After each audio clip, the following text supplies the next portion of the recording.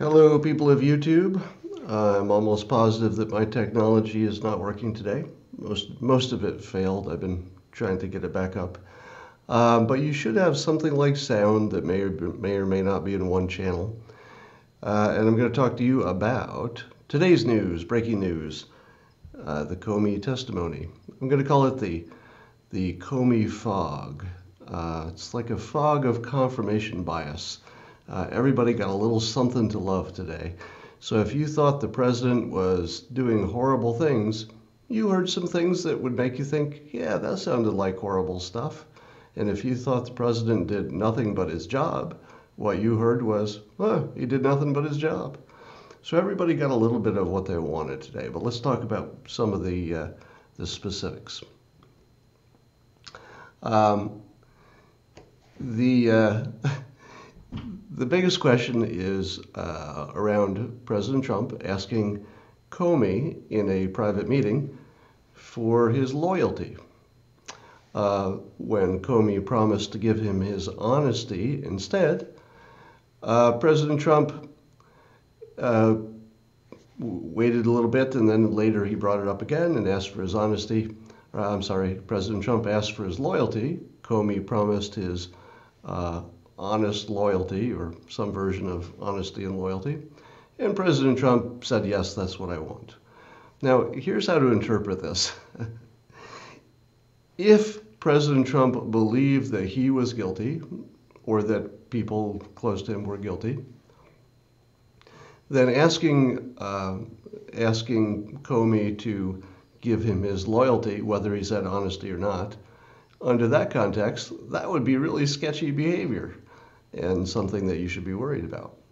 But President Trump is probably the one person who knows if he committed any crimes or if he personally colluded with anybody, and apparently he's not accused of that yet, at least not by anybody in law enforcement. If President Trump knew that he had done nothing wrong and was pretty sure that nobody else on his team had, as far as he knows, then asking somebody for their honesty and their loyalty is kind of the same thing. Because if you're innocent, the FBI's honesty will get you everything you want. All right? Unless, what is the one situation where you'd have to worry? The one situation you have to worry is if the FBI decided not to be independent and decided to be disloyal to the Constitution, to the oath of the office, to the president, to the citizens. All right? So a president asking for honesty and or loyalty seems not such a bad thing if everybody's innocent, because that's just sort of let's get past this, let's speed it up, get this thing over with. But if he's guilty, it sounds like a mafia request. I need your loyalty. So how you interpret this depends on your starting point. So instead of starting with the clues and the data and working towards some kind of a conclusion, people on both sides, I would say, have done the usual thing that people do. They started with their conclusion, and then they worked backwards to use confirmation bias to make all the data fit. So you're not seeing anything that's too useful today because everybody's interpreting it the way they want. You may have noticed that the stock market is doing fine today, which means that people who have money have probably interpreted the Comey testimony as not giving any kind of a smoking gun that would be a now in the future. At least on average, that's what the market seems to be saying just by being calm. Now, the other thing that President Trump said that caused some controversy is that he also said to Comey in a private meeting about Flynn, he hoped that Comey could, quote, let it go. Once again, it depends on your starting assumption. If President Trump believed that Flynn was a good guy who had done nothing wrong and was just trying to help the country, in that situation, asking the FBI to kind of let's get to it, let's get it over, let's get it, let's let it go, or any words to those effect, would be fairly innocent under the condition that President Trump assumed there was no wrongdoing to be found. All right? Now, if he thought there was some wrongdoing, asking them to hurry up and get over it sounds completely different. Suddenly, it sounds like this. Again, it sounds like a gangster saying, I hope we can let it go. So it all depends on your starting point. And guess what? Only President Trump had a good idea of what his own belief was about his own innocence and his own belief about Flynn's innocent. And if he thought everybody was innocent, then asking Comey to get over it, get past it, show your honesty and your loyalty, none of that sounds bad from an innocent person. But if you assume he's guilty, or either of them are guilty, suddenly it takes on a nefarious quality. So you won't see anybody acting rationally today on the news. You'll see everybody retreating to whichever movie was already in their head. The country's falling apart, or hey, everything's fine except for the complaints. So that's what you're going to see today. All right, let's look at your comments.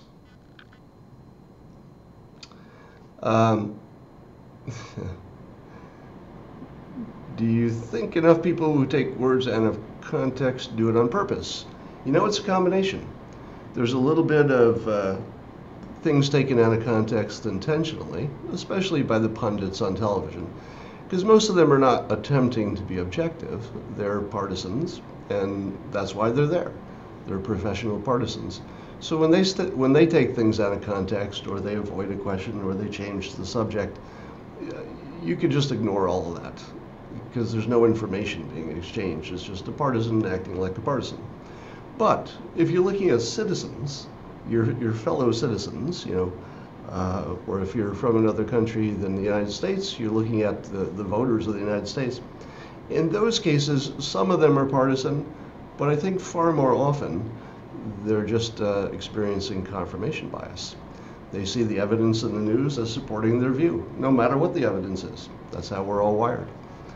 And by the way, it doesn't work differently on the other side. So you're seeing confirmation on both sides. You should be seeing it from me. And the fun part is that the only person who would be sure he can't tell the difference would be me. So if I'm experiencing confirmation bias, I wouldn't be able to detect it. That's what it is. It's the thing that the person can't detect. So when people say, you keep saying everybody's in confirmation bias and experiencing cognitive dissonance, how do you know it isn't you? And the answer is, you don't. I don't know it's not me. I would have no way to know that. That's what it is. It's the thing that you can't know yourself. But let me suggest a few ways to detect. If you have two parties and you think one of them might be close to right and maybe the other one is close to wrong, how do you objectively tell who's more likely, not for sure, but more likely to be the one hallucinating? I'll give you a few tips. One way is if one of the sides requires an analogy to make their case. Now, analogies are good for explaining something the first time to someone who hasn't heard it. But if you're using an analogy to say, aha, my analogy, therefore I'm done, well, you haven't offered actually evidence about this specific situation. You've just said, this reminds me of something that was bad that's different. Right? Being reminded of something is not an argument. Right? If you're reminded of Hitler because you see somebody with a mustache, it doesn't really mean the person with the mustache is Hitler. So an analogy is almost always a tell for someone who doesn't have reason on their side. They don't have the facts on their side. And the reason that this is a strong tell is because nobody uses an analogy when the facts are on their side, because you wouldn't. There would just be no reason. If I said, did you rob a bank, and you could point to a video of you in someplace else at the time of the robbery, you'd use that first, right? You wouldn't say, well, let me tell you an analogy about the guy who was once accused of a crime that was just like this. And you wouldn't use an analogy if you had any reasons, right? So whoever's using the most analogies probably is the one in the hallucination. That's one way to tell. Um, and there's a second way to tell that uh, I'm going to have to actually check my own Twitter feed because I forgot what my second one was. Probably somebody here is going to tell me before I do it. How embarrassing. I have to look at my own Twitter feed to see what I tweeted. Bear with me. Hold on. Yeah, and the second one was, I should have remembered this one, is if you imagine that there's a problem based on you being able to read somebody's mind. In other words, if there is no crime based on what you're seeing, but there's definitely a crime based on your mind reading of a person you've never met who happens to be thousands of miles away in the White House, for example, if your case depends on you reading their minds, I'm not sure you're the one who's got the facts on your side. Because once again, if you have facts, you don't make a case based on imagining what somebody's thinking. Now, sometimes imagining what people are thinking is important if there's motive, right? But usually there's also, something connecting somebody to the crime. So you sort of need the facts before you do the mind reading.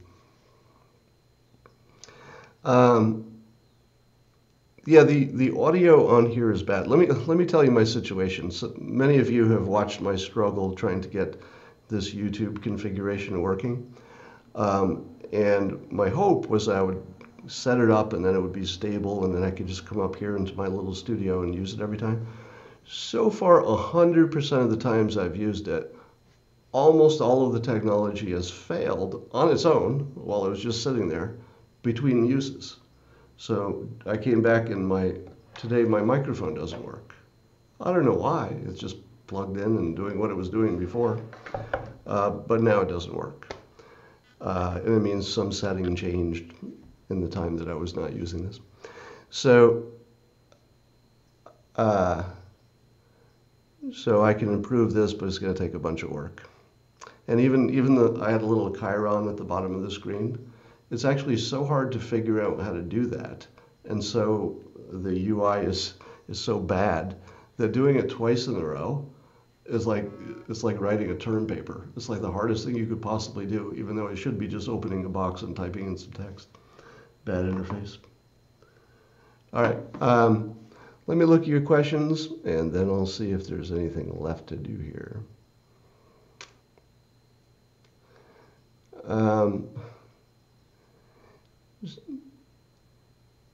My camera autofocuses, so I need to fix that, somebody said. Oh, I think for the autofocus I have to download something that I don't have, and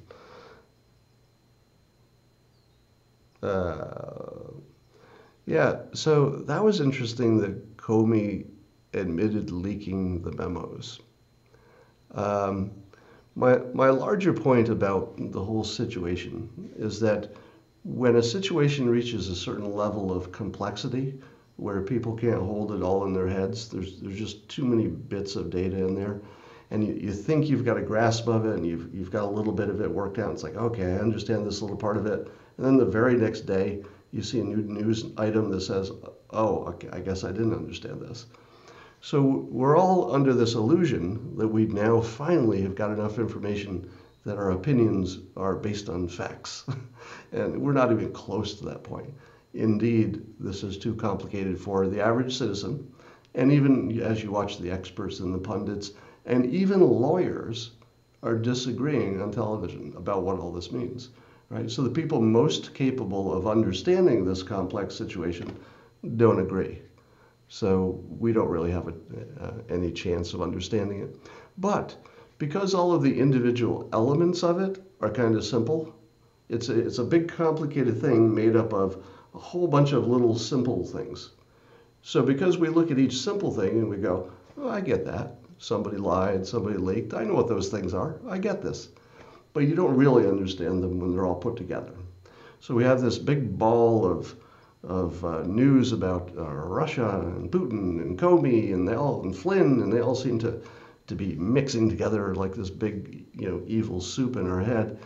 And when that happens, people just sort of unconsciously and reflexively discard their sense of reason because it's not up to the challenge. We just don't have that quality of brain that we can work out situations like this. So instead, we just retreat to confirmation bias and say, well, hey, what a good day. Everything I heard today agreed with what I already thought.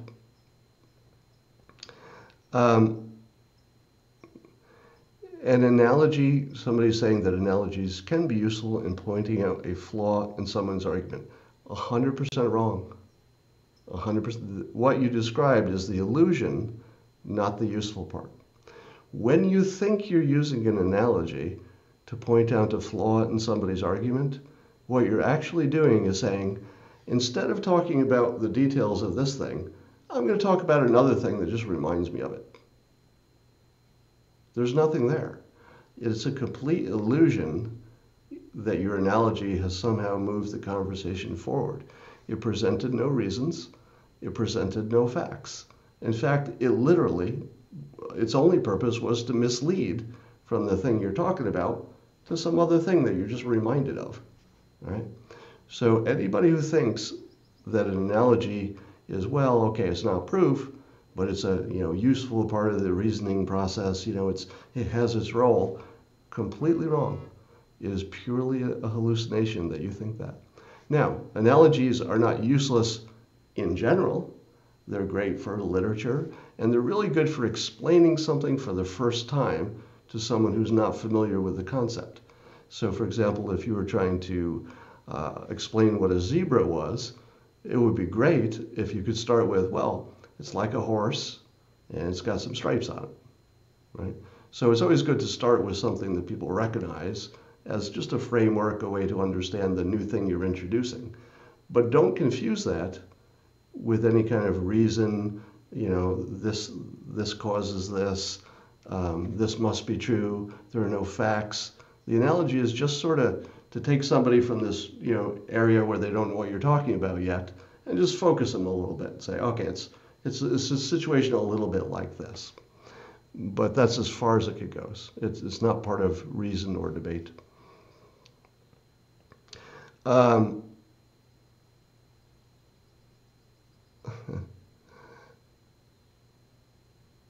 If you're trying to get somebody to understand a situation for the first time and they've not been introduced to the situation ever, then an analogy might be a way to get them in the door.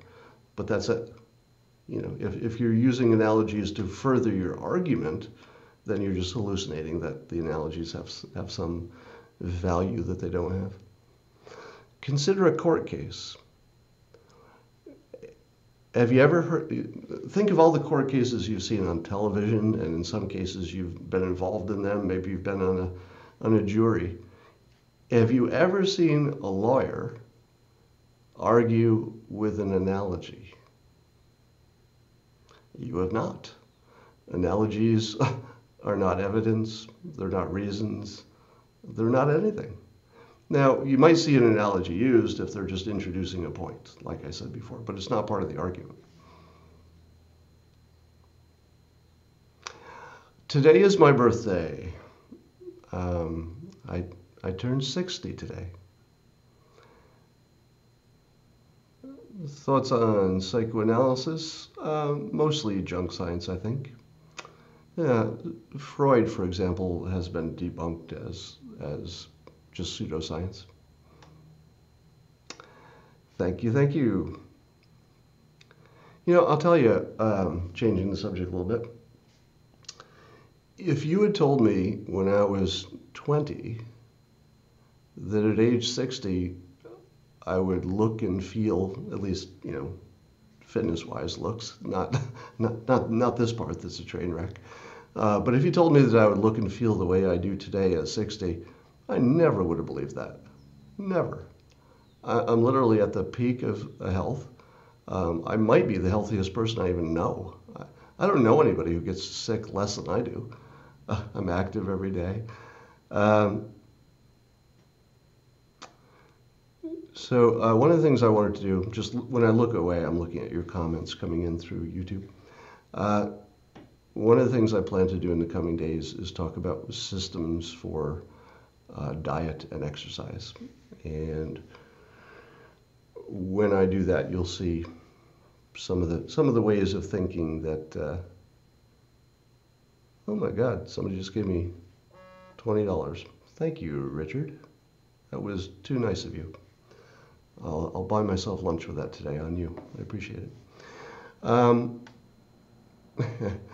yeah, get that cauliflower out of the oven. That makes sense if you were reading the comments. If you weren't, that was pretty random.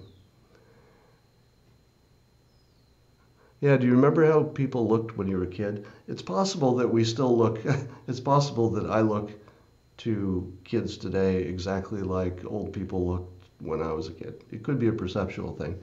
But, at age 60, I could go out and play soccer. I could do anything I wanted. I don't have any real limitations.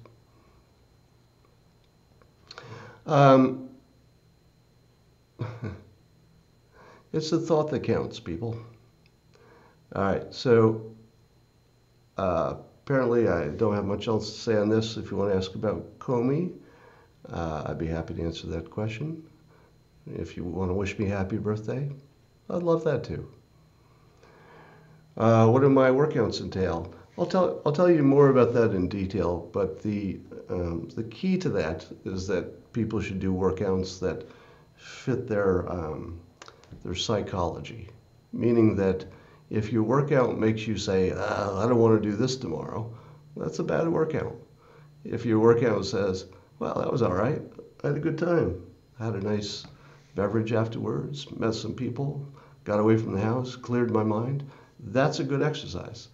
Because you'll figure out the details of exercise on your own just by doing it every day. You'll pick up tips and good exercise habits. The thing you got to get right is the doing it part. So you got to work on the psychology first. So what I do is compatible with how I feel, my age, my resources, what's convenient. So I don't recommend it. I just say that you should find that for you. You should find the thing for you that you can do almost every day that makes you glad you're doing it. And it's involved with fitness. If you find that, then everything else works out on its own. It just takes a while. The Comey Lynch thoughts. The situation with Comey and Lynch is a good example of what I was talking about earlier, where there's a certain level of complexity that's just sort of beyond what we humans are used to. Sorry, I'm looking at my phone because I'm watching my brother. See if you can see this. Yeah, you can't see it. This is an app that my startup does. It's called WenHub, and you can see my brother, not very clearly, approaching my location on the map. So he's driving into town for my birthday, and I get to watch him all the way in.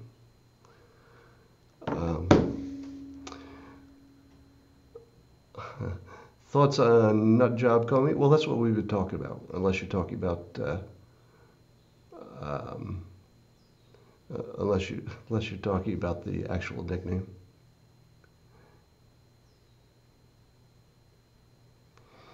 I wasn't watching Comey's body language the whole time. I don't think I detected. I'd have to say I didn't detect anything in Comey that looked dishonest, and that makes sense because it would be so easy for at least for a lot of things he could lie about if he wanted to. It seems like it'd be easy for the counter evidence to be produced. So I imagine that for his own benefit, he told the truth.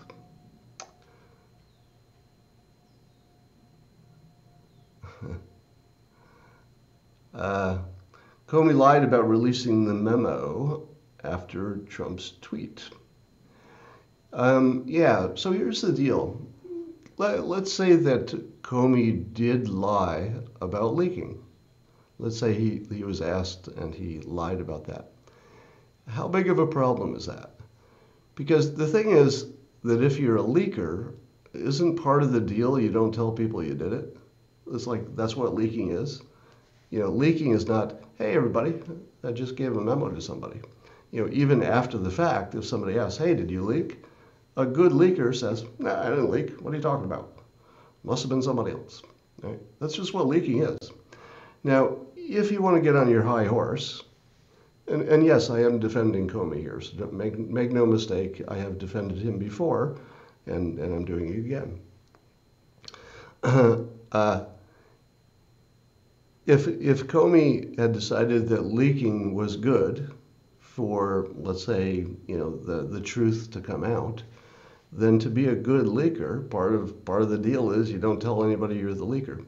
So if you want to get on your high horse and say, my God, that Comey was not only a leaker plus a liar, I think you have to look at it in context. You've got an entire town, Washington, D.C., where every frickin' person is leaking anything for any purpose, all right?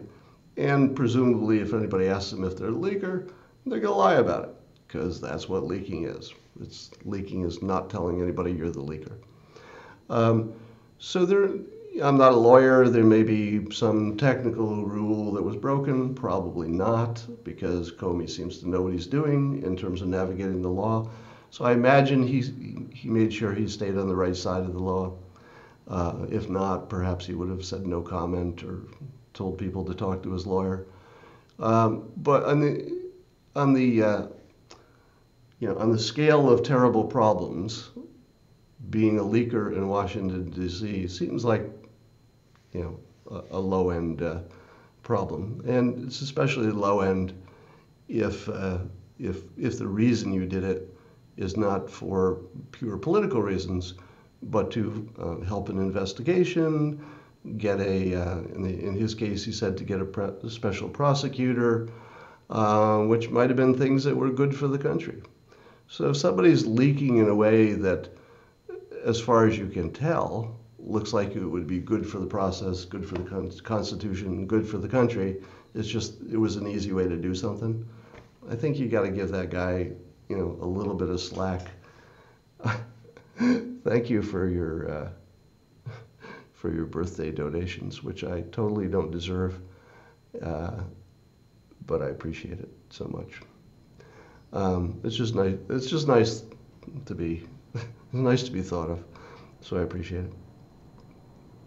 But you don't need to give me money on my birthday, please. Yeah, show me the man, and I will show you the crime. Yeah, there's certainly some. Just checking on my brother. It's getting closer. You don't think he did it for control and politics? Well, the evidence that we have doesn't demonstrate that. And again, if you think the crime is based on what you imagine people are thinking, then you might be the one who's hallucinating. Thank you. Thank you for the birthday wishes. I think I'm going to wind down now because, as I said, my brother's getting close. And I will talk to all you people soon. Thank you for joining me. All right.